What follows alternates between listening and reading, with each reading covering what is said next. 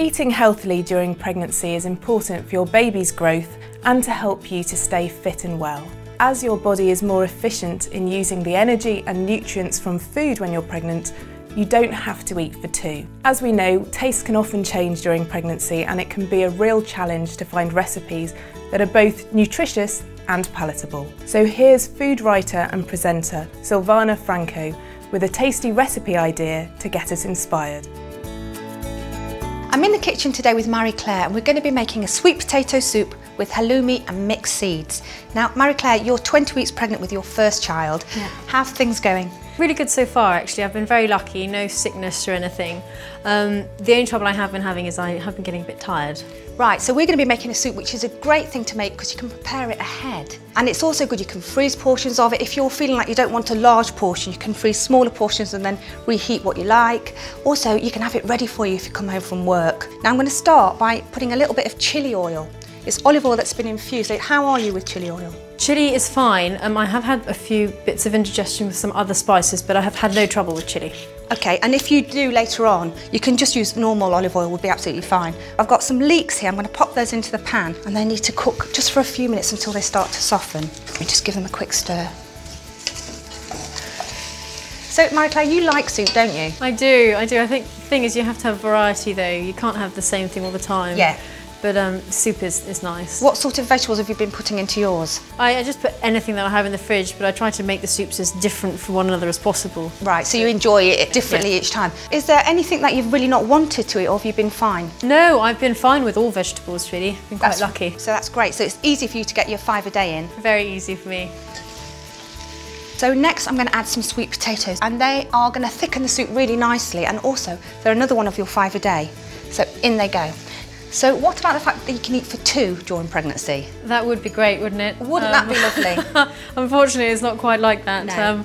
I've been told that you're only actually allowed an extra 200 calories, but that's only right at the very end. That's right, it's for the last 3 months that you should up it. And 200 calories is really not very much. It's barely anything. It's a couple of pieces of toast. Yeah, half an avocado, a couple of biscuits. So nothing like as much as you might imagine. Not at all, not at all. Now I've got some warm stock, I'm just going to pour that in. And then we'll pop the lid on. Our vegetables should be nice and tender now, so I'm going to add some chickpeas. Now, chickpeas are a source of fibre, and they also contribute to one of your 5 a day. Also, they're quite a good source of iron. And has that been an issue for you? Actually, yes. When you go and see your midwife, they're always taking blood and things, and I did show up low in iron, so this would be really handy for me. So you're going to up your pulses and your peas and beans? And the meat, yeah. Yeah, and the meat too, yeah, of course. Now, while that's warming through, would you just slice up that halloumi for me? We just want some small dice. And halloumi's fine for pregnancy because it's been pasteurised, and also this version that we're using is reduced fat. And we're just going to use this to make a nice topping to go on top of the soup. So we can prepare it now so that when you're ready to eat it, it's all ready to go. I'm just going to give our soup a little puree. So how does that look? About right? Looks great. Now in this pan here, I'm just going to turn that on. And then let's just get the halloumi in there. It only needs a minute. In that goes. Now I'm just going to add some seeds. I've got some mixed seeds here. They've got pumpkins and sunflower and some sesame and linseed. I'm going to scatter those in. They only take a few seconds really. Seeds are a really good thing to snack on because they're a source of omega-3. It's important for the baby's brain development in the later stages of pregnancy. So yeah, it's a good thing to snack on if you quite like them. Yeah. So we are basically ready to go. Our soup is cooked and warmed, so whenever you want to serve it, just ladle it into a bowl, spoon over a little bit of these lovely seeds and warm halloumi, and a little bit of parsley, and then you're ready to serve. And that is our delicious sweet potato soup with halloumi and mixed seeds.